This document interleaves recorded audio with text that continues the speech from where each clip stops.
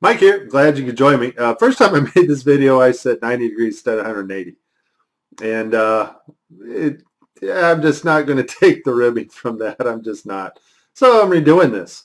Anyways, I've been seeing a lot of, well, not a lot, but a few flat Earth videos pop up claiming that Google Earth is not actually a globe.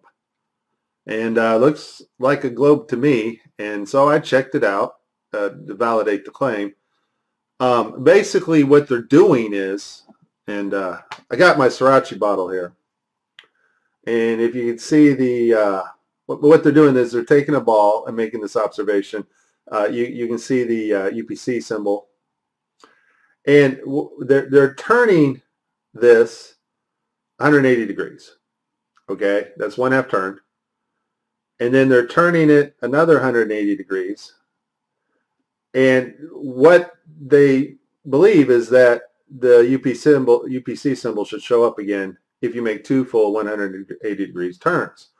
And they're applying this to Google Earth, and they're not coming up with the same observation on their Sriracha bottles. So we're going to examine that and see if that's true. Now, I'm not telling you what flat earther channels I saw this on, and I do not set people out like that, okay? Because everybody's trying to make observations. And I'm not even correcting this. I did my own because as soon as I saw that, I knew immediately what was going on with it. But I just thought I'd share it with you in case you do run into this, that Google Earth is actually a ball. So let's get into it.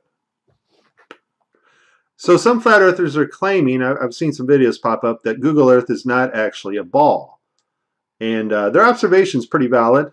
I mean, it makes sense with what they're doing. And first of all, I'd like to stress, I believe Google Earth is still shady. First of all, the North Pole should be covered in ice. Second of all, they have chopped out this area here. They used to show a lot more of this, and now they have it just down to a square. A video I made earlier, I didn't find this little patch at all, but they still have a little patch of it here. And it actually doesn't, it's actually warm here 365 days a year.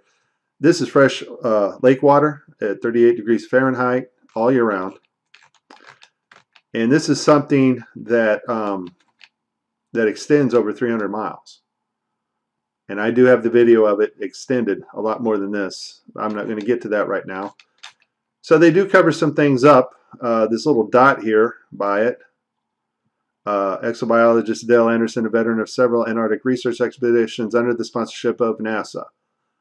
Well, then, so we have a pretty good idea why this area is covered up. Folks, this area should have been explored, been on Discovery Channel. It actually extends way further than this little patch they're showing here. And this is the area that Admiral Byrd had found and put in his video. He said it's warm there all year round. And we have not heard a peep about it since Admiral Byrd discovered it. And to me, that's wrong, because most of the time we see Antarctica as this cold place with wind blowing and snow. In that particular area there, it's not that way.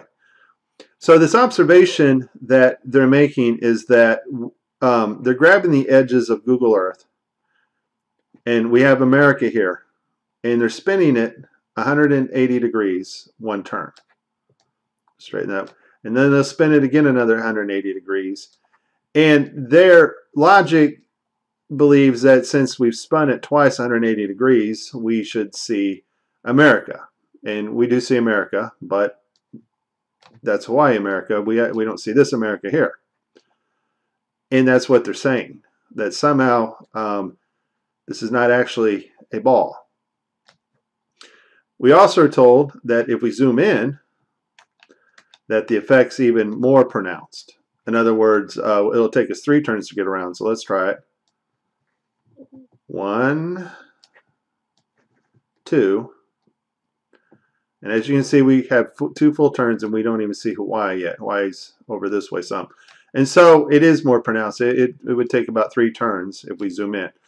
But I'm going to show you that Google Earth is still actually a ball in a 3D modeling program, and I'm going to show you what's going on. And as I said, I'm not putting anybody down. It is a valid observation, absolutely. Makes sense, but if you understand how 3D models work and how they look in 2D space, then you'll see why that even though it's a good observation, it's just a wrong observation.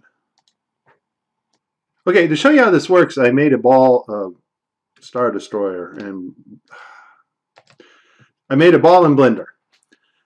And what happens is this ball is in 3D space. Right now I'm on top orthographic view. When we view this ball in 3D space, we don't see the full half of this ball. Okay? And so instead of trying to rotate this ball 180 degrees, I would just type it in the Y plane here. And when I type 180, it'll flip my blue and my red. Bam, just like so. When you're in Google Earth, what you're doing, you're looking at a side like the blue here.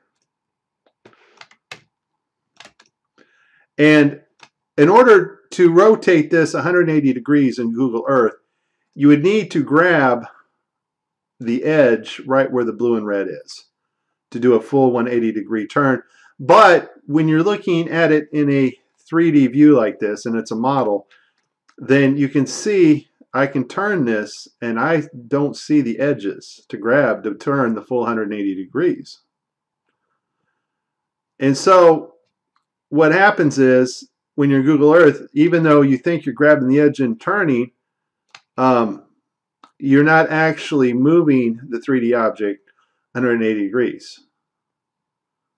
Okay, you're probably moving it about 160 degrees depending on your zoom level.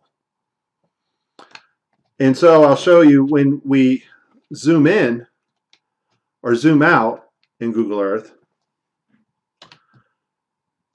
And I'm looking at a zoom out view. What you see in this box from the blue side, the blue face, is what I'm actually seeing. I'm not seeing the full, all of the blue side. And so it'd be impossible to grab a 3D object in 3D space and rotate it 180 degrees. If I zoom in closer to this object, then it's going to take more rotations simply because I can't get back here to the edge here to spin it one full 180 degree turn.